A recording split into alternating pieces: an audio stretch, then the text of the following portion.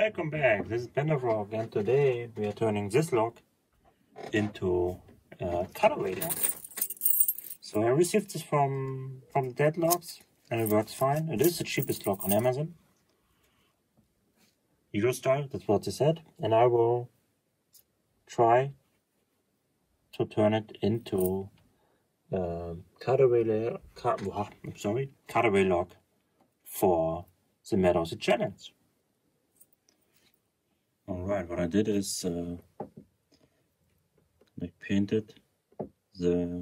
drew the lines on where the pins are, and I will try to use this cheap saw to make a cut here. But yeah, I need my vise for that, and I do also need some time lapsing for that.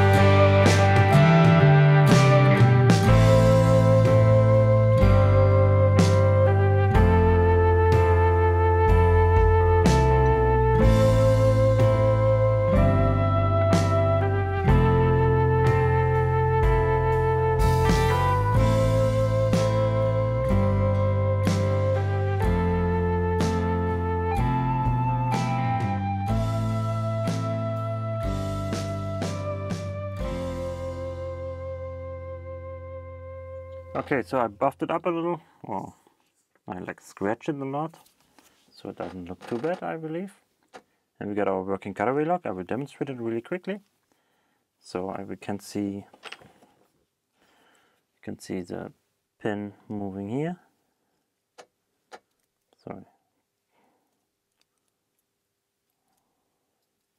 We can see, I cannot see the key pin here because it's blocked, but we can see it from here, so it's fine. Then we got cut here, cut here, cut here, cut here, and we can see all the pins. So we do what we're doing. I got one little flaw. If you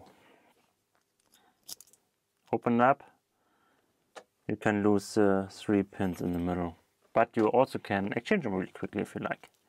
So it's a plus or minus, whatever you call it. So it works with key. Let me really quickly try to pick it. Should not be hard.